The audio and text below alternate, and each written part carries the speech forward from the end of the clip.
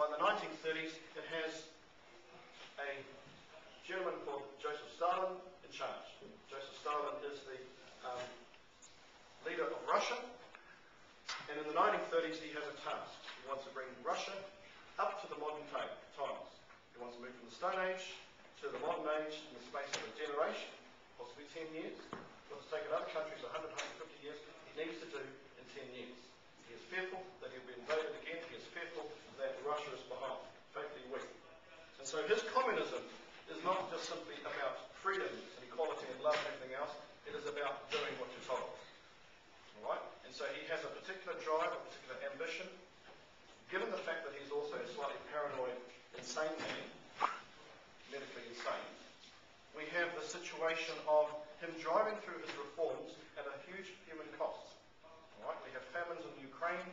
We have the shooting and purges of other people. The purges. Purges is when you get rid of something. Right? You purge blood. You cut yourself, you get out the contaminated blood. You purge your stomach. Purge means to remove of. And so we have in the late 1930s a period known as the Purges, where he turns upon his own people. Right? The Germans next door, planning to invade at some stage, happy watching this man self-destruct in his own country. So the question is, if there's natural justice inherent in communism, if it's meant to be about goodness for its citizens, why did 10 million Russians have to die in the name of communism in the 1930s?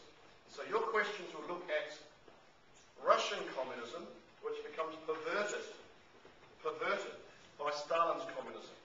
Right? My personal argument is that the communism of the 1930s was not the true communism which had been planned by people like Lenin, Marx, Engels, etc. But this man, this monster, our good friend in the Second World War, I might add, this friend, this monster, perverts the thing to his own particular whims and causes. One could argue, of course, he does the right thing. Right? They survive. They survived the Second World War. They come out a stronger country. He takes them from being a basket case to becoming one of the twin superpowers of the 20th century. Right? All in the space of his lifetime. And so one has to argue. Niccolo Machiavelli once spoke of the fact that the end justifies the means. He wrote a book called The Prince in the 15th century, that sometimes you have to crack shells to make an omelette, break eggs to crack. You know what I'm talking about. Sometimes you have to do a little damage to get the job done. Okay? The human cost was 10 million. My argument was that was an unnecessary human cost. Right? The man is wanting to industrialise the country. He wants to have machinery. He wants to have overseas machines coming in.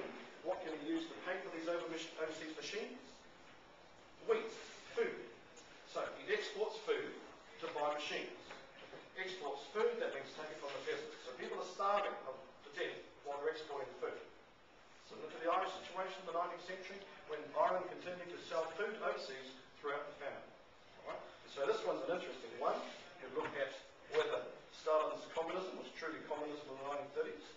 Is it acceptable to kill some of your people for a greater good? We look at such things as, say, perhaps even Gallipoli.